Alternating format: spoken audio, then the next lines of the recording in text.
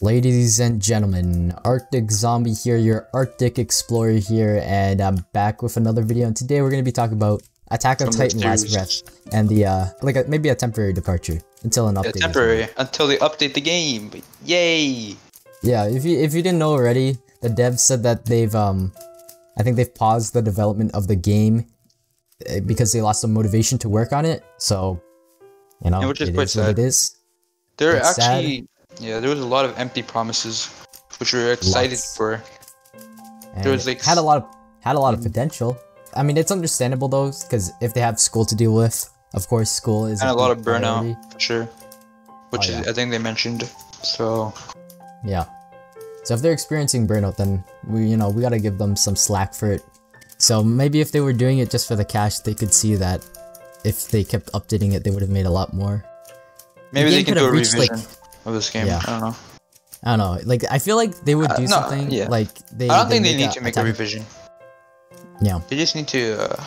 If they really did want to make more money, though, they could pull a Shinobi or whatever life and yeah. do it, and just make a whole separate game, and then you have to rebuy every game pass and stuff. Because I'm sure this game made a lot of cash.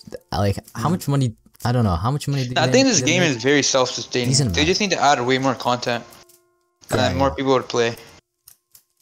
They should also, if they took out that premium pad, which was such a hype feature, like that could have came out. It might be tough on them. We don't know their situation exactly, but you know, some advice for them, I guess. Like, if you make this game really big, if you think it's not important, it is pretty important, because like it's even important for your academic or like work life, because you could probably put this on your resume and all that stuff. You're going too far, buddy. Just say you're a game dev or something like that. I don't know, it might be impressive or something like that, but it's some good side cash. Just say that. I mean, I don't know. It's a good side hustle. Good side hustle. Just, I don't know, try to organize your time, put some time, maybe like 4 hours a week.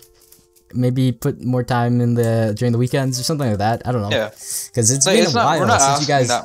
We're not asking that much from this game. Because the last update compared to AFS, which is like 1 month, every month like, they literally updated with like 3 people. So like. But then again, they were getting like a lot of money. But then this game, if you put it to the same amount of work, you'd probably be able to generate even more money as well. So it's just. That goes to say for a lot of things. Like, it relates to YouTube, a lot of things. It's more about consistency to keep generating more content for, I don't know, your customers. I hope these devs continue to make games though. Whether it's this game or another game.